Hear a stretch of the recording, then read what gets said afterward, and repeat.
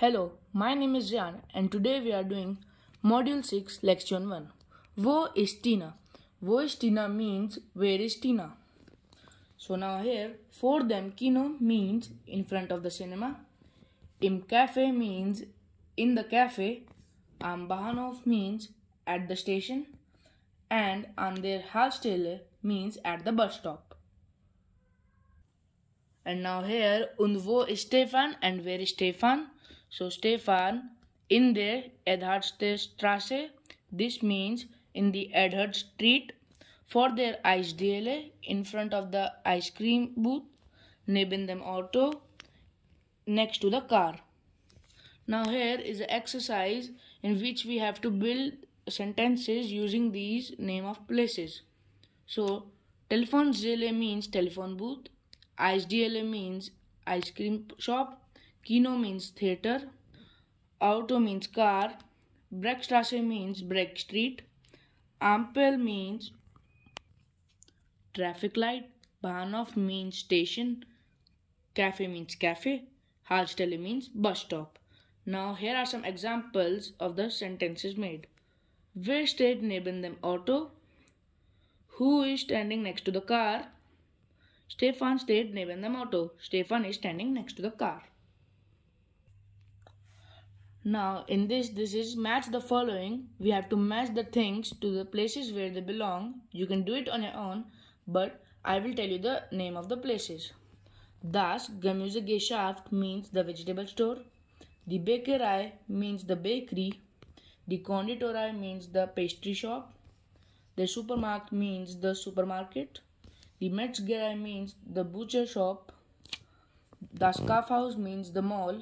The Kleiderboutique means the clothing boutique. Der Bioladen means the health food store. The Buchhandlung means the bookstore. Now in this exercise we have to build sentences using the things and the places. So here I have written one sentence. Brot kauft man in der Bäckerei. It means you can buy bread in the bakery. Here, sagen Sie mal, Frau Weigel, wo kaufen Sie normalerweise on? It means, tell me, Miss Weigel, where do you usually shop? So Miss Weigel says, also, Brautkaffee is in der Bäckerei die Ecke. Well, I buy bread from the bakery around the corner. Obst und Gemüse kaufe ich auf dem Markt oder im Gemüsegeschäft. I buy fruit and vegetables at the market or in the greengrocers. Wurst und Fleisch kaufe ich nur in die Metzgerei von Herrn Bender. I only buy sausage and meat from the Miss Bender's Butcher shop. So weiß ich immer, woher das Fleisch kommt, und das ist heutzutage sehr wichtig. So I always know where the meat comes from, and that is very important nowadays. This exercise is about mini dialogues. So here this man is saying, wo kauft man Medikamente? Where do you buy medicines? In der Apotheke. At the pharmacy. So similarly here, wo kauft man CDs? Where do you buy CDs? Im Mediamarkt. In the media market. Was kauft du im Supermarkt? So here I have written Schokolade. We buy chocolate at the supermarket. In this exercise, we have to use this exercise to fill this one. For example, Pizza gibt es. Here is written 7 in front of pizza. So here is also written 7. Kuchen kauft man. Cake is found in. I have written 1. And in front of the Konditorei there is also written 1. We have to fill in the blanks in this exercise from this city map. So in the first one, am Georgenplatz vor der Kirche liegt. In Georgian Street, in front of the Kirche, here is Mediamarkt. So we'll write Mediamarkt here. And the rest I have done. Now here is mini dialogue. Wo liegt das Kaufhaus? Where is the mall? Es liegt hinter der Kirche.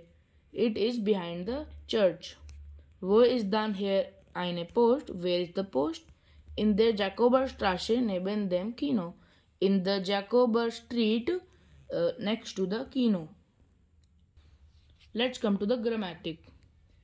Here is the conjugation of wissen. Wissen means to know. Ich weiß, I know. Du weißt, you know. Sie es weiß, he she it knows. Wir weisen, we know. Here is also a mini dialogue like the previous one. Weißt du, wo der Mediamarkt liegt? Do you know where the Mediamarkt is? Natürlich weiß ich das. Liegt vor der St. George Kirche. Of course I know that. It's in front of the George Church. You can also make more sentences from these phrases. Now let's move on to this one. In this we have to make sentences using these boxes. So here's an example. Treffen wir uns vor dem Kino. And here are two replies, positive and negative. Ja, gute Idee vor dem Kino. It means yes, good idea in front of the cinema. Nein, nicht vor dem Kino, lieber im Mediamarkt. No, not in front of the cinema, rather in the Mediamarkt.